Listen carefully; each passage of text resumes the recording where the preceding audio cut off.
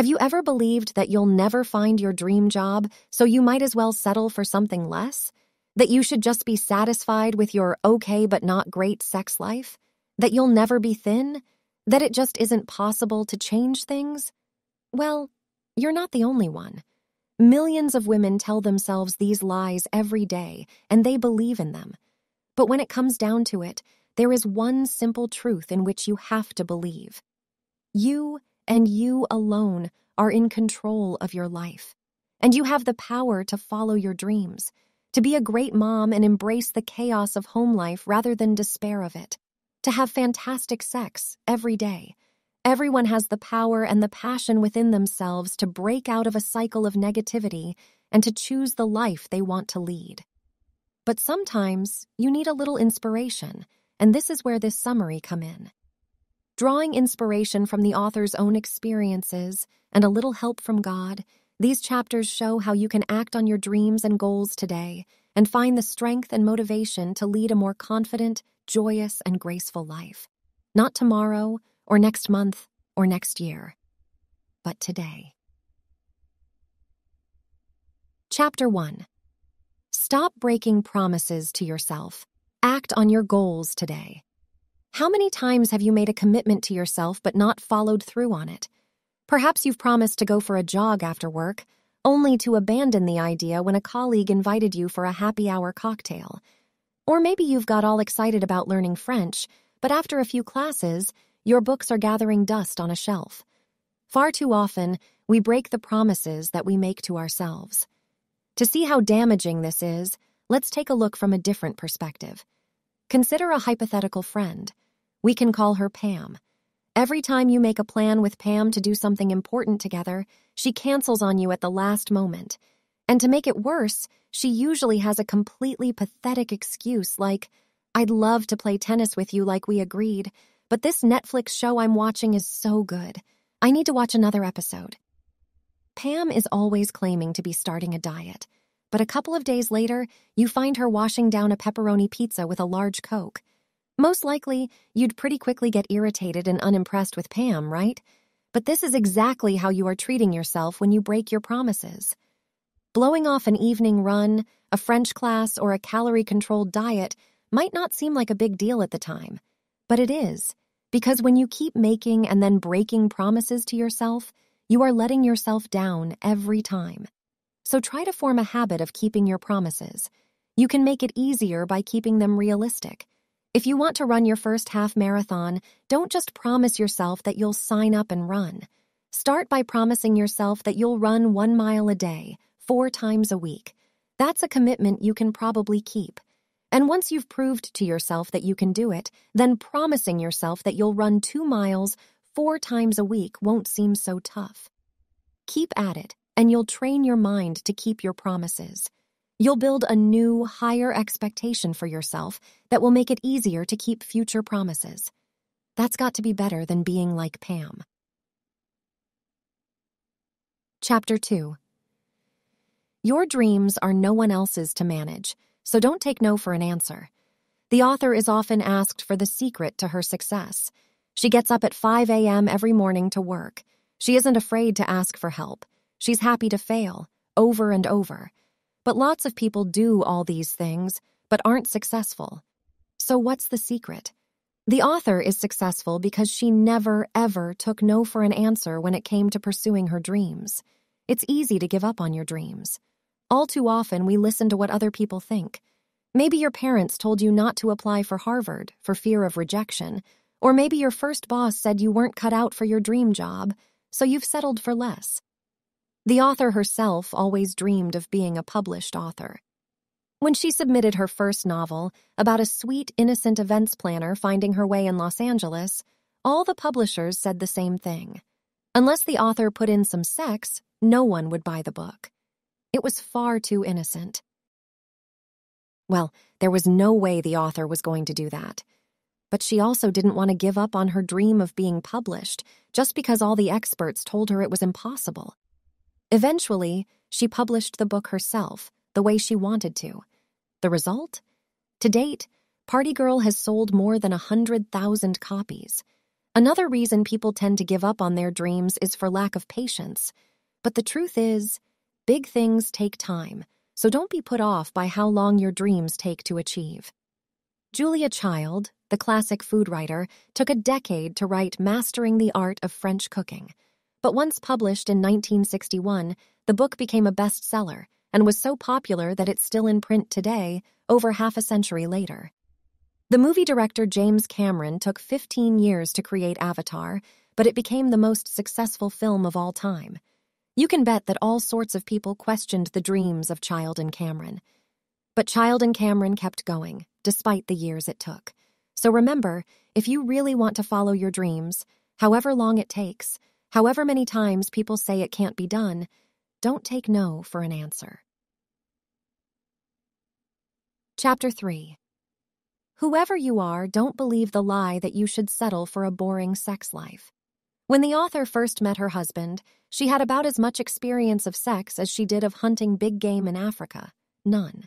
And as is the case in many marriages, for a long time, her experience of sex was terrible. Out of touch with her own sexuality, and never having really had any education on the subject, she would agree to sex but not embrace it. Sensing her lack of enthusiasm, her husband wasn't having much fun either. But now, her sex life is exceptional. She has more sex than a mother of 4 could reasonably expect. How did she manage it? Firstly, she embraced her body. Having low self-esteem about your naked form ruins your ability to enjoy sex. It's also ridiculous. What was her husband thinking as she undressed and worried about whether her tummy was too soft or her butt too big? He was just excited to be getting naked together and getting some action. He didn't care about her supposed imperfections. If you question your attractiveness, try positive self-talk, telling yourself how great your legs look or how sexy you are. The author did it for long enough that she started to believe it. Lots of women think that an orgasm is just a cherry on top. Well, here's the truth. The female orgasm isn't a nice side effect or a bonus. It's the whole reason for sex. So another thing the author did was commit to her orgasm, deciding that she would never have sex that didn't involve her orgasm. Her husband thought this was a brilliant idea. After all, your partner should love giving you pleasure. And if both partners are committed to the woman's orgasm from the start, it will happen. Finally, if you need further encouragement, commit to having sex every day for a month. No excuses. The author tried this and found that it created the opportunity to experiment and try out new things. And surprisingly, she also found that having more sex made her and her husband want to have, well, even more sex. So why not try out a sexy September or naughty November? You might just find that it builds a habit that will last longer than just that month.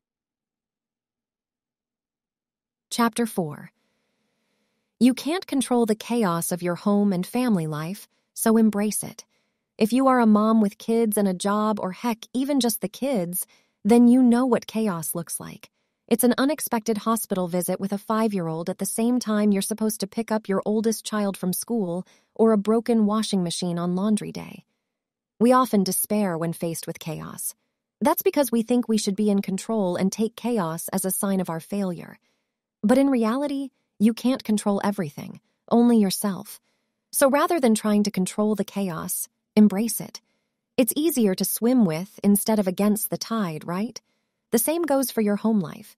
The first step toward embracing chaos is to laugh at it. When the author and her husband were trying to become certified as foster parents, a social worker interviewed her children. All was well until her son Ford said he got upset when Daddy came into his room at night and was mad with him. The author pretty much started hyperventilating at this point, thinking not only, there goes our chances of fostering, but also, maybe they'll take our existing kids away. Thankfully, it became clear that Ford was just talking about the night before, when his dad was grouchy about Ford's refusal to sleep in his own bed, and the awkward moment didn't get in the way of their certification as foster parents. At the time, it was a tough situation, but they can laugh about it now. The more ridiculous the situation, the more humor you can get from it. Secondly, say yes to any offers of help. Remember that story about the guy who prays to God to save him from drowning? 3 different people come to him with a boat offering help, but he says each time, "No thanks, God will save me." The man dies, and in heaven God says, "What were you doing? I sent you 3 life rafts." God is sending you life rafts all the time. Some are big, like your mother-in-law offering to visit for a week to look after the kids. Some are small, like your husband offering to help with the laundry. Say yes to them all, even if you think your husband sucks at folding towels. Chapter 5. Don't allow your weight to define you. If you don't have any issues with your body, weight, or your relationship with food, then lucky you. But if you are one of the many women today concerned about their weight or body image, that's not a surprise. It's hard not to struggle with health and body image in this aspirational, social media-obsessed society. But here's the rub. According to the author, if your weight is unhealthy, then this isn't one of those areas in life where the answer is to accept and love yourself as you are. Now, are you an amazing person, just as you are? Yes. Does your Creator love you just as you are right now? Also yes. But your Creator gave you a body, with all of its strength and capabilities, as a gift. Is it right to treat this gift badly? So if you are unhappy with your body, and you truly want to love yourself, you should start to work hard to change things. If that sounds harsh, don't worry. You don't have to be perfect.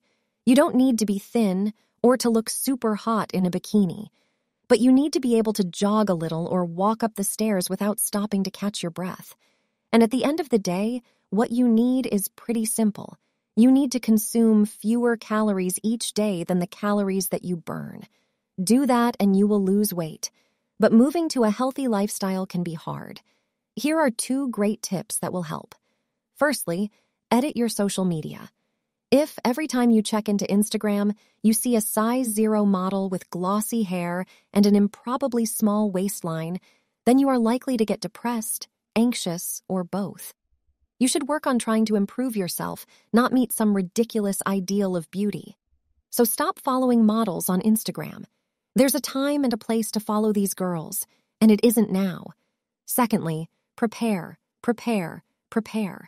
You want to make sure you reach for a healthy snack instead of one of your kids' cookies?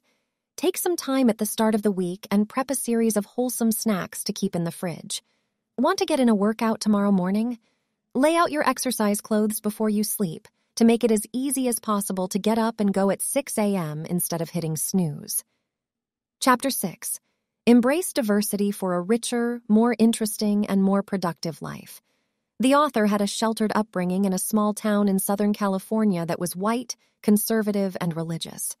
So when as a teenager she went on a trip to Disneyland with her symphonic band, she was blown away by the diversity of the other guests. She saw men holding hands, friends of different races, goths, and people with crazy tattoos. She barely knew what to do other than stare at them like she was in a zoo. Since then, she's grown up to understand how important it is to recognize that being part of a community with people who don't look like you, vote like you, believe like you, or love like you is important. It's a way to stretch your character and become the best version of yourself. One of the author's best friends is an African-American and Mexican-American gay woman. Being friends with her has helped the author to grow as a person by understanding and learning from her friend's narrative. She's learned that some of the things she said or asked in the past could be hurtful. She's learned, with a little discomfort at times, to process her lifelong unconscious biases. And just as important, the two have had a huge amount of fun together, talking late into the night, taking vacations, and seeing Britney Spears in concert. And they might not have shared that if the author hadn't taken the decision to step out of the bubble in which she grew up. So ask yourself, are you still in your comfort zone of people who look, act, and think like you? Would your life be enriched by embracing a more diverse community? There are easy ways you can do this. For the author, the key step was changing churches. One day, she and her husband realized that their church in affluent Bel Air was 99.9% white. That is not what the community of Christ looks like, so they sought out a church that was happily multicultural and found a real community there. Whatever you do to change, the important thing is to avoid living life surrounded by people who look and think like you. Embrace something different. Think of your life as a book. How boring would it be if all the characters were the same? Chapter 7. Envisage your dreams and fantasies to help keep you focused and moving forward. As a teenager, the author fell in love with the actor Matt Damon. She watched Good Will Hunting over and over again and became convinced that one day she would marry him. She could picture in great detail their wedding and even what their kids would look like. A few years later, after she moved to Los Angeles, she was working as an events manager for a Miramax event, and she noticed Matt Damon approaching her from across the room. Her heart started pounding. It really was destined to be. When he reached her, he spoke. "It's happening," she thought. And then he said, "Can you tell me where I'm sitting, please?" Okay, so the Matt Damon fantasy didn't work out. But having a clear goal that you can visualize is a great way to keep yourself on track. Starting out in business, the author fantasized about buying a Louis Vuitton Speedy purse. It cost more than $1,000, and she was basically broke at the time. But it represented everything she wanted to have: glamour, style, and success. So she made herself a promise. She would buy the bag when she first billed someone $10,000 in consulting fees. It took years of charging clients $700, then $1,500, then a little more. Every time she went to a meeting, made a business proposal, worked a terrible event, the thought of that Louis Vuitton bag kept her driven. The day she received a $10,000 check for the first time, she went straight to the store. When she walked out with the bag on her arm, she'd never been prouder. Focusing on her purse helped keep her dream achievable. If she had fantasized about being rich and successful, she might have felt overwhelmed. But the goal of buying the purse, linked to a specific measure, a $10,000 fee, meant that this fantasy really helped drive her forward. So, if you have a goal for yourself, make it as tangible as possible. Write it down in detail. Focus on it. Visualize it. What will it feel like when you lose that weight and can fit into your favorite dress again? What will your first day in your dream job be like? When things get tough, focus on it.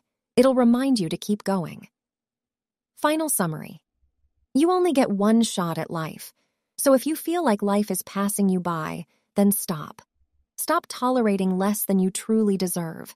Stop thinking that if you just had a different job, man, house, or car, you could be the person you've always dreamed of being. Get a hold of your life and take control of what happens next. Only you have the power to determine your life.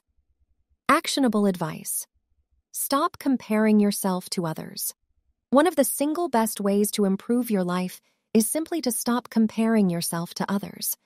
There is only one person than whom you should aim to be better, the person you were yesterday.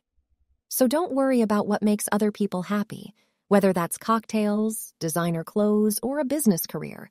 Work out what actually makes you happy and focus on that. Thanks for listening. If you enjoyed this, please like and subscribe to The Literary Digest for more videos like this one. And don't forget to leave a comment below and let us what you found most helpful. Until next time, keep striving for success.